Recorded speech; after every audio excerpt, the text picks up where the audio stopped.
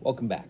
The title of this mini lecture is Peter the Great, and we're going to talk about 5 things that as you read more and you learn more about this particular individual and this time period, that these terms are good to key in on as a way to start understanding the complexities of the era. So, let's get into it. So, the first thing when it comes to Peter the Great is a term called absolutism. Now, absolutism generally is a term that refers to monarchical leaders, often in Europe, that dominated in the 17th, the 18th centuries, and sort of beyond.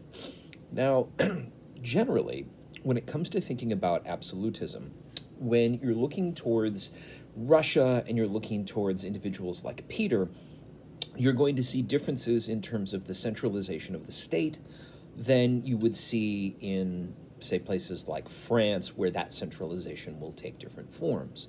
So Peter is certainly an individual who is fully committed to centralizing the authority of the state sort of within his rule, but that's going to look a little different than, say, Louis XIV. There'll be some similarities, but, the phrase that most textbooks usually use is sort of Eastern versus Western absolutism.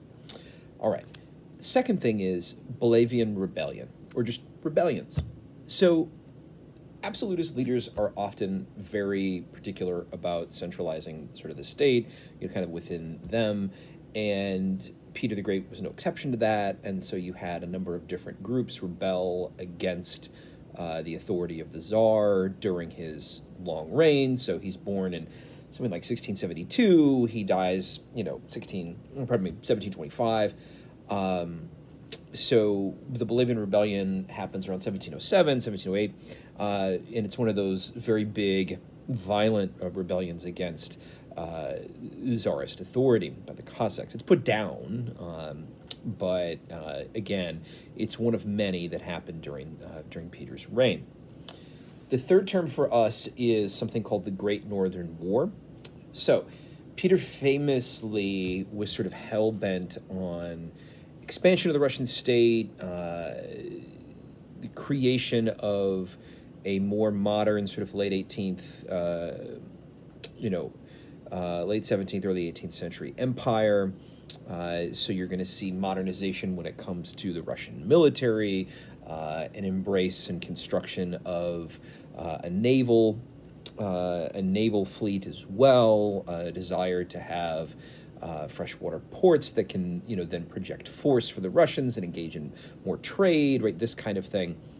And so in order to do that, the Russian state is going to go to war.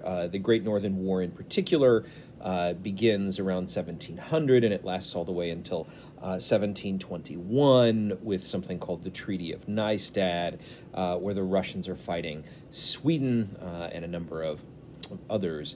By the time you get to 1721, the Russian military had fought for a very long time. They'd fought a number of battles here. And with this treaty, although they're going to pay Sweden, have to give back large portions of territories of Finland that they had captured earlier, they're going to take a number of other territories. Certainly the nations such as this modern nation of Estonia, etc., are going to fall under Russian control here. This sort of brings us to our fourth point, our fourth term, which is St. Petersburg. So again, Peter, when he was younger, had a number of advisors from sort of Western Europe. He very famously had traveled, supposedly incognito, but, given how tall he was, it's hard to be incognito, to learn about maritime culture and about, differing political practices and sort of this kind of thing.